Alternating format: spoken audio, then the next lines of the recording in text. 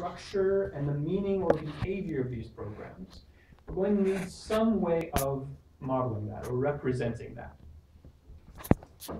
And so we can ask ourselves, what sorts of models could we use? Well, if you're given a program, one common way that you'll be given it is as a compiled binary, right?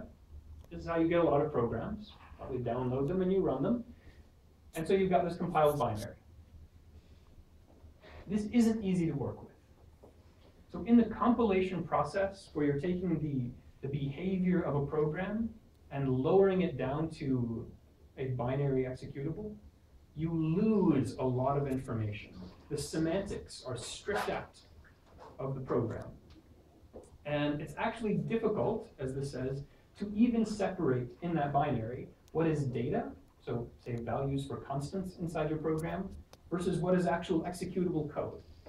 That in general is provably impossible, like most interesting problems are.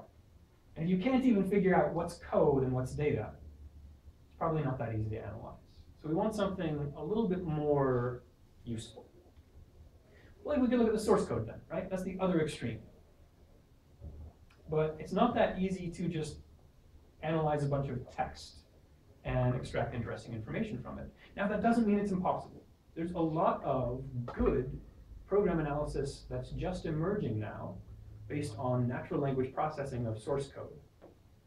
But it doesn't dig as in-depth into the meaning of the code. Usually it's more tied to things like understanding comments or something along those lines. And it's very, very language specific. So you can't write your analysis and have it apply across a bunch of different languages. So what can we use instead? Any suggestions? Software developer. Pardon me? Software developer. You could use a software developer. Okay, the software developer has information about the program, but they're maybe not a good model for automated analysis, unless you have some brain interface for them, which, that's emerging. It's emerging. There is actually a lot of weird research going on that's producing very interesting results on things like eye tracking movement for developers to infer things about programs because of that, and other behavioral things based on software developers. But ideally something about the program, because even if we use the software developer as a model, their understanding is still human, and so their understanding is flawed, inherently flawed, right? So how many people have taken a compilers course? Intermediate language. Intermediate language. Which every compiler converts to the. Okay. Yeah, so basically all compilers have a way in which different languages are being processed and they convert it to an intermediate language. Sure. Which a compiler does. So there's this notion of a compiler taking the source code and then transforming it through a parsing process into some other representations that are more universal. I like this. In fact, you'll find a lot of the stuff that happens in this course is going to be based on compilers techniques. In fact, I'm in a sense a compilers person. It's just I don't care about things like parsing. I don't really care about things like code generation. I care about analyzing the code in that intermediate form. Traces also. Yes, we'll talk about that. Right now, I've only started talking about what we call static techniques. Right. A trace is more of a dynamic representation. We're going to come back to that. We should come back to that. Do we have a clock? Yes, we should come back to that later today because we've got an hour and a half left. So great. But these are kind of our core starting representations that we're going to look at. So we've got things like abstract syntax trees, control flow graphs. These are things that if you've worked with compilers before, you're probably familiar with. Or you're at least familiar with the first one. And hopefully you're familiar with the second one, if you've worked with compilers before. Maybe not. Did I get a show of hands on how many people had taken a compilers course? Okay. Did you deal mostly with parsing? I read like theoretical part of the first one, not like. Okay. Okay. So analyzing this one is probably going to be new, but that's good. That's good. Okay, so let's start off with this. Abstract syntax trees are just a way of representing that structure of the code in a slightly more universal fashion. So you've got internal nodes that represent these different sorts of operations that can happen, and these external nodes that represent variables, values, any sort of operand inside the program. So you can see, well, we've got a for loop over here, and this for loop contains an operand I. It has a range, and that range has two operands, 5 and 10. And the for loop has a body, right? And this body contains a statement, which is an assignment to what? A sub I, and it's assigning the value I times 5, right? So you can see this structure here. Anybody see any problems with this? Is this good enough?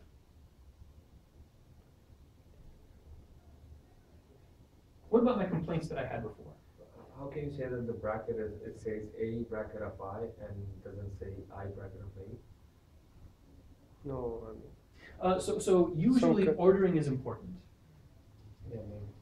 So when you look at these representations, a lot of the times you'll say things like, the left child is the left operand.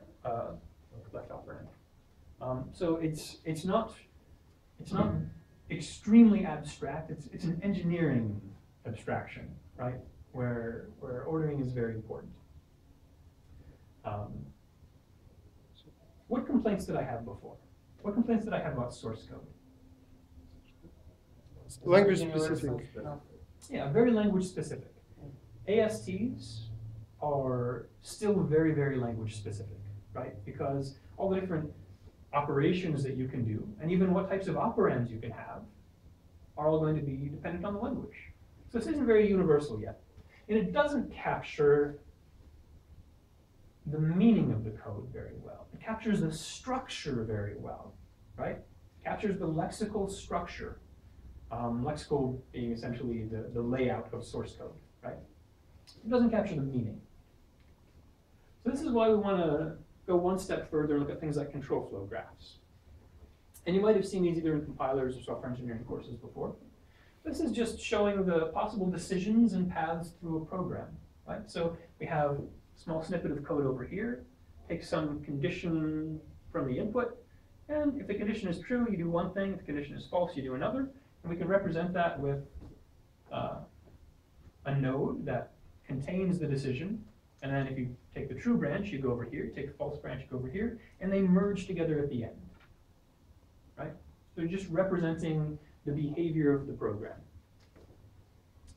We have basic blocks in here, which have straight line code. Right? There are no decisions made in between these instructions, so we smush them together. It just makes things simpler and easier to analyze. It actually has big efficiency implications as well. It's not really important.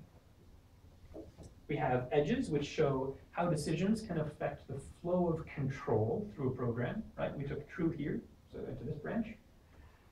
And we have paths, which show the potential ways that the program can execute, right? You could take the true branch here and come down, merge at the end, and that's showing the entire flow of execution for the snippet of code. Pretty remedial at this point, right? Pretty straightforward? Okay. So you can notice here that the language-specific features are gone. Right? We no longer have a while, and while statements don't exist necessarily in every language. You could have some other syntax. You could have a loop statement or a for statement or something like that.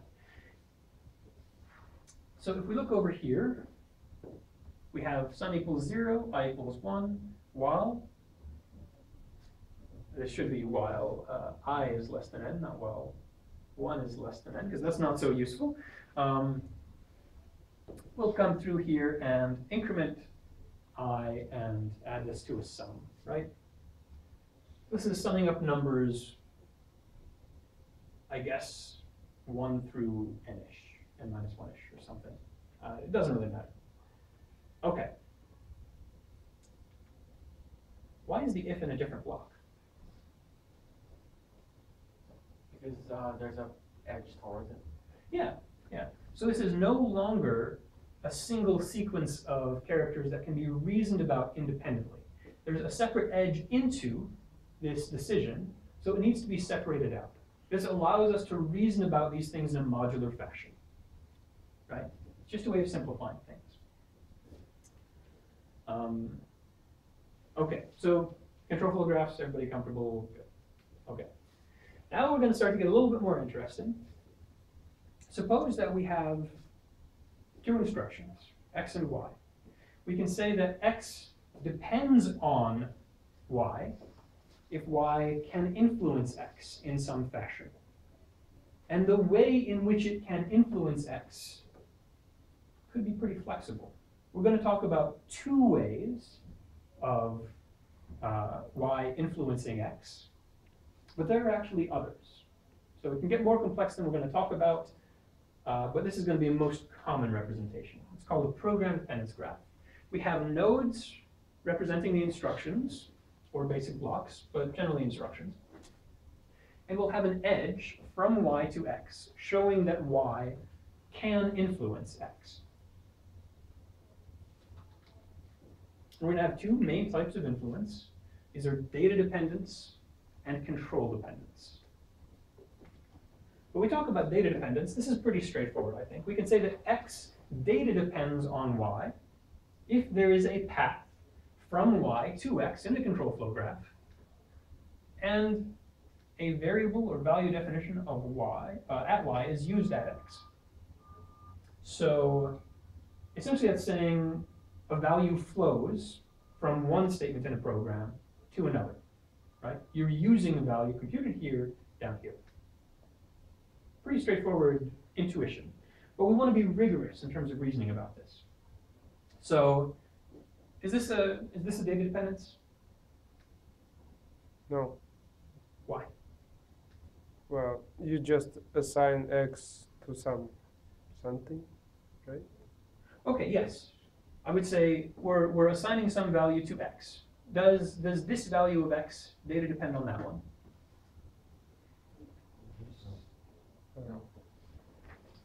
No. No.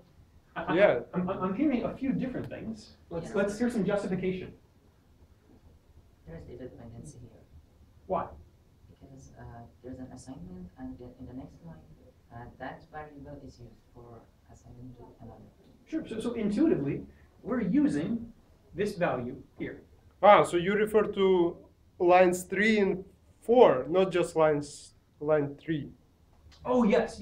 So It's I'm, not very I'm, clear. I'm asking if this arrow represents a valid data dependence. So it's just Sorry. like to drag our attention to this. Oh, sorry. Yes, or rather no. I'm asking whether or not this reflects a valid data dependence, essentially. Oh, okay. Okay, that does clarify things then. Okay, so I would say this is a valid data dependence because we're using this value here. Is this a valid data dependence? No. Why? Because in X both is the same. intermediate stages, x is getting a different value.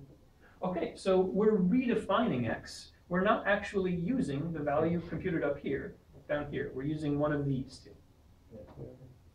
I agree with that. So that's not a valid data dependence. Now let's look at these. Are these valid data dependencies? Let's first consider this one over here. Is that a valid data dependence? Yes. Potentially. Maybe. Okay, I hear potentially and I hear yes. Maybe, it depends upon which path does it take. Okay, and I would say that because we're reasoning about this static program, we don't know which path could be taken. So yes. The answer is yes, because if there may be a dependence, then there is a dependence. It may or may not be exercised in a particular execution, but we'll talk about that when we start to talk about traces and dynamic analyses. Right now, we're just reasoning about the static program. There's a potential dependence, so there is a dependence. And with this one, well, yeah, right? Well, it should be, right?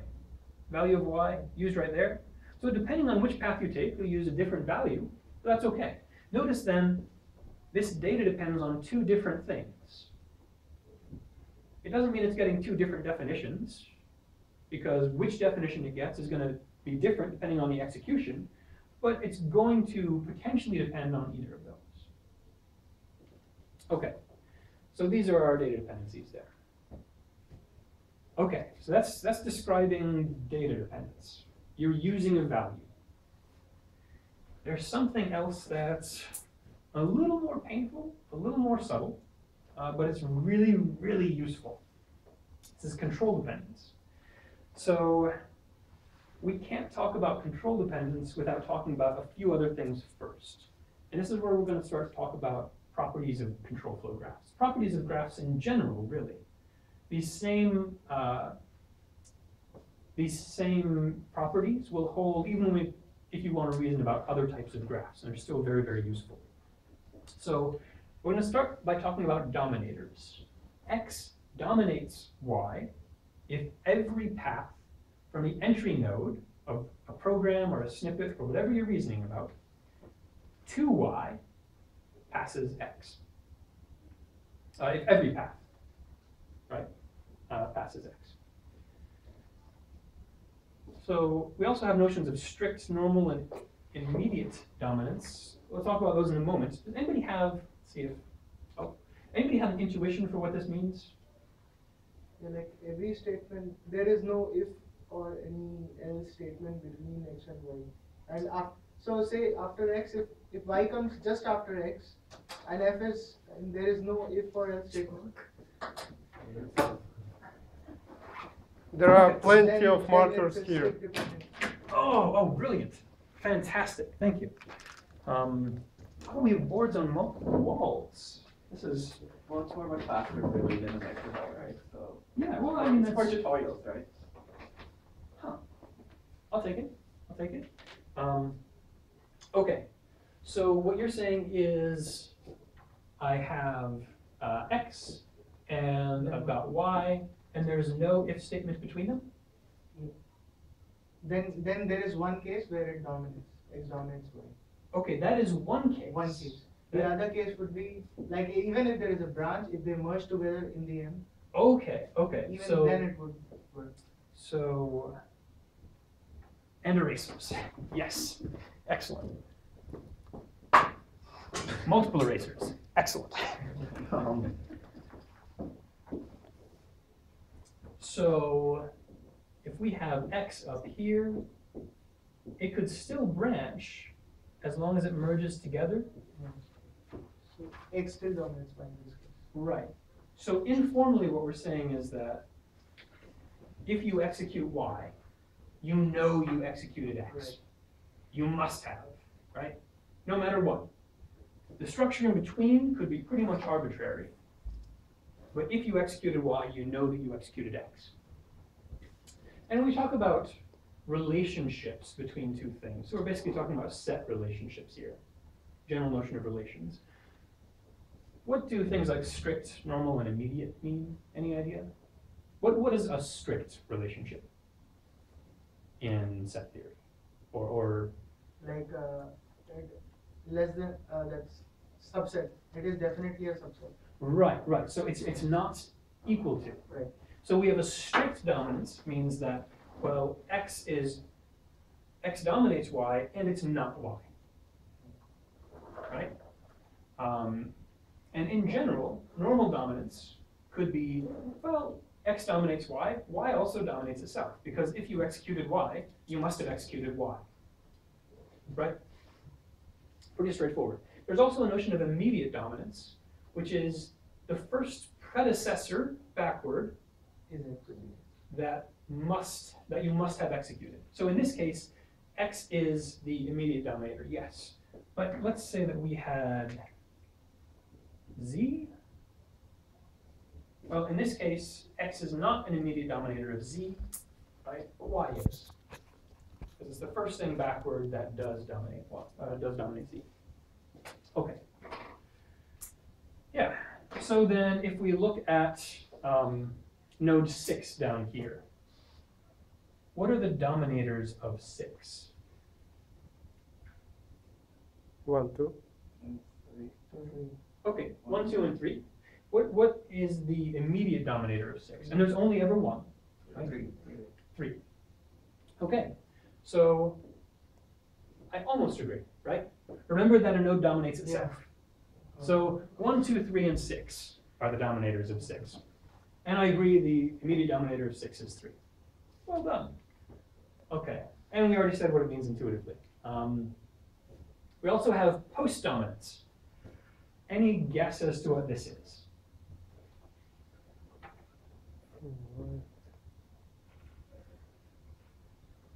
Just the opposite. Just the opposite. So, yeah, it's every path from y to the exit passes x. So if you execute y, you will, guaranteed, execute x. Reasonable? Yeah. Okay. So what are the post dominators of 5? 4, 3, 3, sorry. Okay. 3, 6, And 5. and 5. Okay. And what is the immediate post dominator of 5? 3. 3. Okay. I agree. Nice. And we already talked about it. This means intuitively, essentially, it just means you must execute it. Yeah, okay. So now we get to finally talk about control dependence. It's weird that we talk about these paths that you must take through a program in order to start to talk about whether something controls something else. But that's the nature of things. There are a few different definitions here. There's a formal definition and there's an intuitive definition. We'll go through both. So the formal definition, or no, this is the intuitive definition. If x directly decides whether or not y executes, then y control depends on x. That makes sense, right? It's fairly intuitive. This means x determines whether you execute y, just like it says. Formally, it's a bit messy. There exists a path from x to y such that y post-dominates every node between x and y. And y does not strictly post-dominate x. This is more complicated. If you're implementing it, however, then you'll want to actually use this definition, because this is ad hoc, right? It's intuitive, but it's not very useful when you're implementing something. So what does this actually mean? Well, there exists a path from x to y, so we have this, right? Such that y post-dominates every node between x and y. What does that mean? Well, if there is a node between them, then it doesn't branch off. That's all that's saying, right? So I think this is a nice illustration of what that means. It's easier than the actual definition.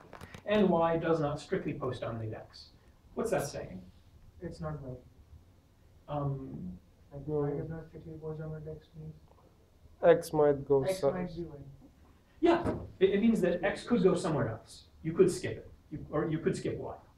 That's all it's saying. So those are your criteria. You must be able to skip y from x, and if you do take this branch, then you must execute y. Okay, so essentially what this is formalizing again is that x directly controls whether or not you will execute y. So this gives you a notion of the meaning, right? You can start to infer that some decision at x is very, very relevant. It influences the behavior of the program by determining whether or not you execute y.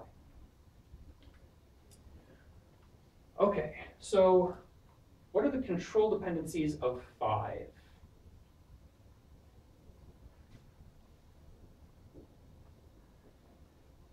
Mhm. 3? Okay. What are the control dependencies of 3? 2, 1, 2. 1, 2. Okay. Oh, do I not have the answers? Oh, so I will say the control dependencies of 5 is the set containing 3. I agree with that, right? Because 3 directly determines whether or not 5 executes. Control dependencies of 3, well, you'll always execute it at least once, but we have this other path from 5 to 3, but then again, it does post-dominate it. Technically, most of the time you will say 3 control depends upon itself, because 3 does actually determine whether or not it executes in a future iteration. One of these nasty issues where back edges come into play. Okay. And using this logic, what are the control dependencies of 7?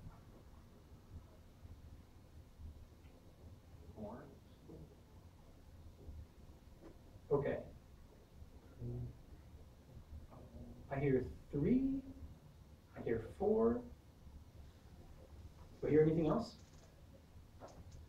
Can we hear some reasoning? 3 directly controls whether or not 7 will execute. 5. Aha. I will say, though, that when we come down to 7, there's a node that can branch somewhere else. So we can skip it. So 5. So I think 4 is on the control depends. I would go one lower and say 5, but the block containing 4. But it's a block, right? Yeah. So.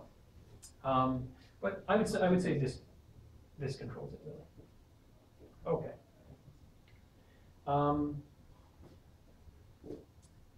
What are the control dependencies of 2?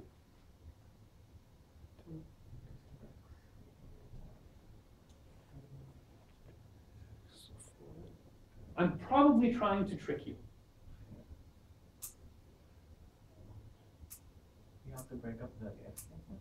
Aha! You have to break up the if statement.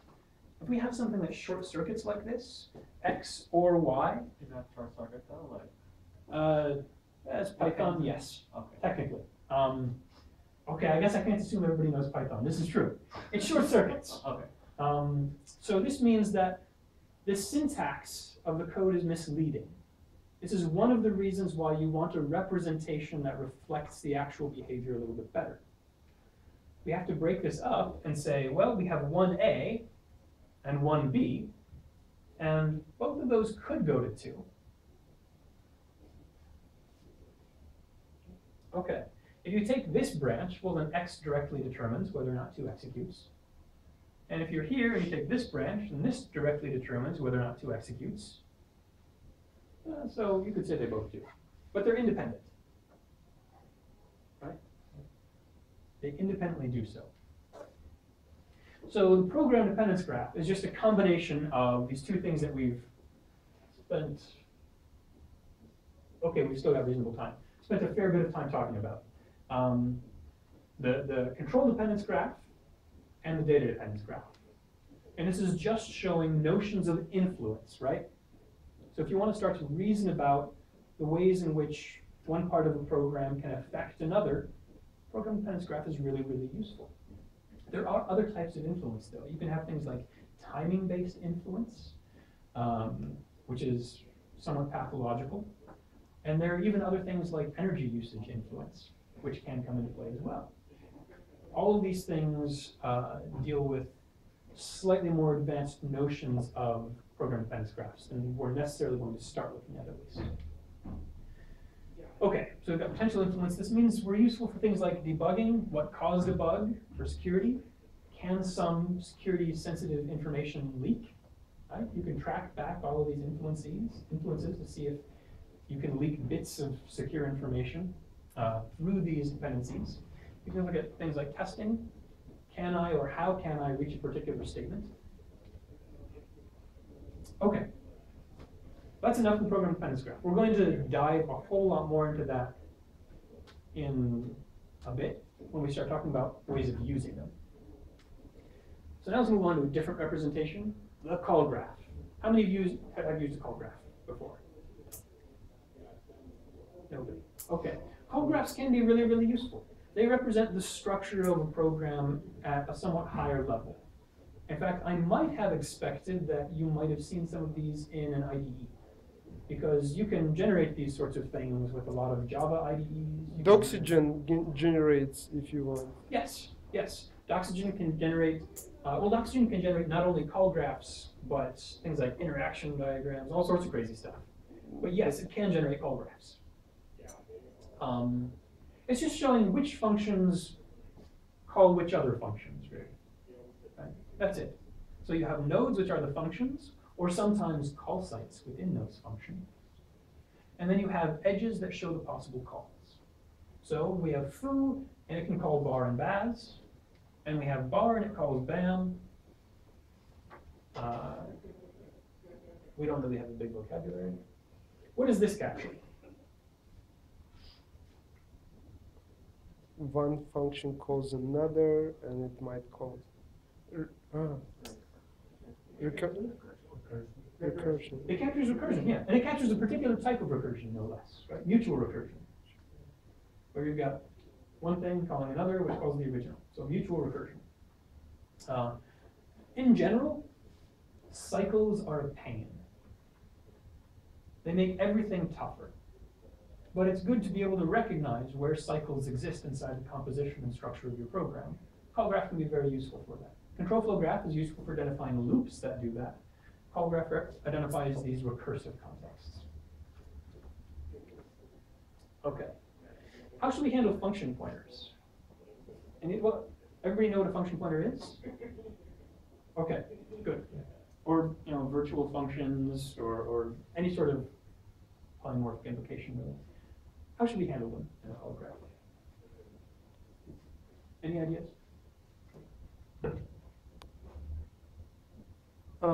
It's something that can come have several arrows to it, maybe potentially. I would say you're absolutely on the right track, but I would reverse the way that you phrased it. So a function pointer is essentially it represents many possible functions. So it means when you call through a function pointer, there are many possible outgoing arrows from that call site. So whatever function calls through a function pointer is going to have many potential outgoing edges. Now again, you may not execute all of them during a single execution. You might only use one of them. So they all represent these potential calls that exist inside the program. This will be very, very relevant to your project because it's basically what you're doing for your project. A little more complicated, not a whole lot more in my opinion. Hopefully. Shouldn't be that bad. Okay. So this kind of gets us into something else. In general, pointers are a big problem. So we saw just a moment ago that pointers create this situation where one variable can actually point to many different variables. And if you're reasoning about how a program behaves, and it's really important that you be able to figure out just what those potential variables are, those potential things you're pointing to actually are. Because if you don't know what a pointer is pointing to, then your program could be doing anything basically, right? I mean, maybe your pointer points to 0, in which case you try and dereference it and your program crashes, right? It's a good thing to know. So pointers are very, very problematic.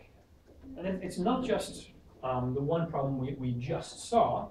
In general, we have aliasing, where multiple variables could point to the same thing.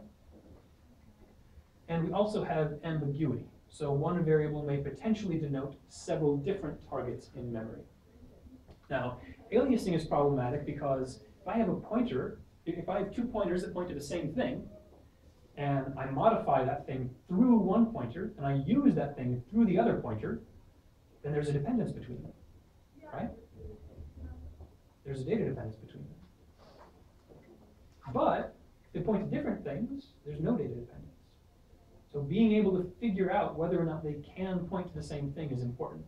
Or even figuring out when they point to the same thing can be important. Although that's actually very, very hard. Again, technically undecidable. Technically impossible. There, not using formal language there. Okay. And ambiguity creates this situation again where you just have this explosion of the potential behaviors, right? If one pointer could point to anything in memory, then your list of potential behaviors is expansive, difficult to deal with. So just showing what this can imply. Well, if you have x.lock and y.unlock, oh, maybe this represents a safe behavior. If you can guarantee that x and y point to the same lock, then you're locking it here, you're releasing it there, and that's great. If they point to different things and you never locked what you're unlocking down here, it's probably not a correct behavior, right? And you're never unlocking this, so that's probably problematic too. At the same point over here, we can see a use in context of security. If y and x can alias, if they may alias, then you could be leaking a password. You could be broadcasting a password over a network. It's a bad idea. So understanding these aliasing relationships is important. So in order to represent this, we often use something called a points to graph. And the relation here is where we say, well, you've got a relation px where p either may or must point to x. And you actually want to keep track of which type of relationship it is. You want to know if p must point to x, which confines the potential behaviors of your program greatly, right? Or if it simply may point to x, in which case you'll be conservative and say, oh, I don't really know, but I have to take this into account. So if we have a program over here, right, we can have r, which points to c, and then if I say p.f equals r, I can have this sort of representation. I've got something for p, and its f field points to r, right? And if I say then t equals c, c is a constructor, and I make a new node for it. And then if some condition, q equals p, that means it's may alias, not guaranteed. So we have a different arrow here, but q may point to p. And then at the end we have r.f points to t. So we can represent all of the relationships here. Having some structure like this allows you to determine whether or not two things point to the same object in memory. And this allows your analysis to be more precise. Okay, so we can see from this that p.f.f must always be the same as t, right? Because we have these strict must relationships there. And we have q may alias p. Clearly represented inside the graph. This isn't the only representation you'll see for pointer analysis. In general, again, pointer analysis alone is impossible to do precisely, provably impossible to do precisely. And so the question of what sorts of compromises you'll make when you might add in maybe some extra may arrows that don't necessarily need to be there or something along those lines can affect your representation and how easy it is to compute, various things of that nature. Okay. So we've talked so far about these static representations of programs, where you have the program by itself. Now we can start to talk about the dynamic representations as mentioned earlier. So static representations look at all program behaviors at once. In so doing, you lose something.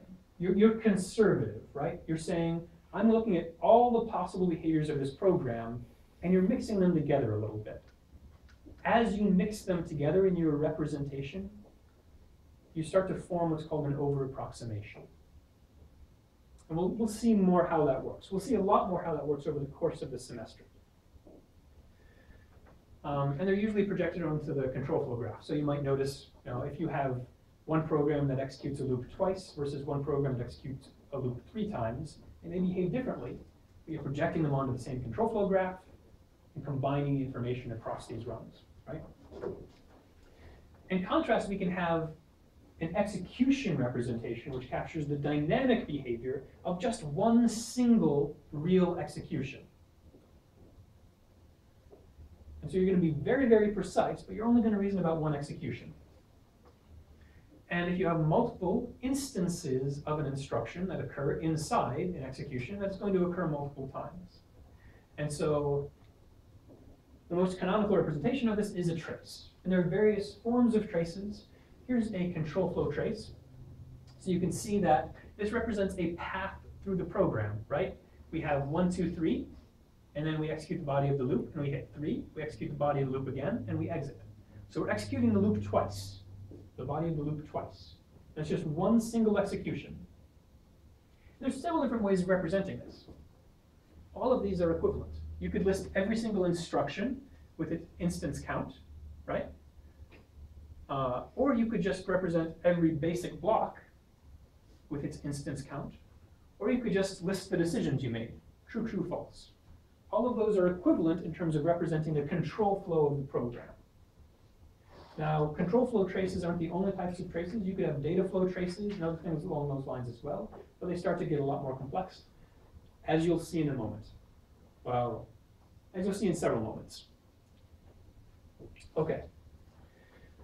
So, in addition to traces, we have what's called a dynamic dependence graph. We talked about a normal program dependence graph, right? Where you're looking at all these dependencies inside a program. Well, now we can look at those same dependencies, but inside this trace representation. So there's a dependence between two instructions if one dynamic instruction may influence another. And this means that instead of saying, well, 3 may depend upon itself, which we saw before, and you see this self loop, well, there may be different instances of 3 inside a trace, and you'll just depend on a previous one. There should be no cycles in a dynamic dependence graph, because you'll always depend on something that has already occurred. Okay, so we can see here through the first iteration of the loop, we have sum equals 0, we have I equals 1. I got the I correct here, I don't know why it was 1 before. If I is less than n, I equals I plus 1, and sum equals sum plus I. You can see the control dependencies over here, and you can see the data dependencies over here. And if we execute another iteration of the loop, well, first, we execute the condition again, and we can add in a dependence on I. And notice that we're depending on the I inside the body of the loop. We're more precise. We don't have to depend on I at the beginning. And we're control dependent on the previous decision. And then you can see another instance of the loop, and then we go all the way down to the end where you're data dependent on the sum computed at the end, right? This is messy, right? This is really, really tough to sift through. That's the nature of dynamic dependence graphs. They get kind of large. So yeah, this is difficult for people to work through. And so the next group of slides that we're going to look at, next slide deck, whatever you want to call it, is actually going to deal with ways of wading through this meaningfully as one of the core techniques. So yes, I guess that's next. Okay, yes. So we're going to look at using these program dependence graphs